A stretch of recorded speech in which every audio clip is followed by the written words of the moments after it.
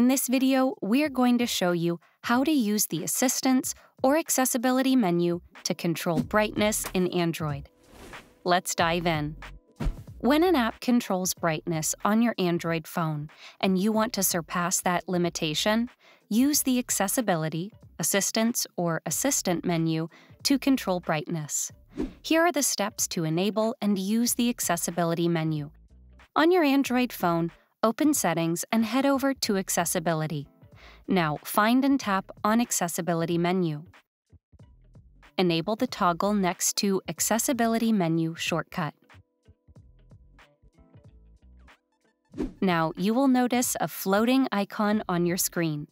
Tap on this icon and use the Brightness button to change the brightness of your phone when an app is controlling brightness.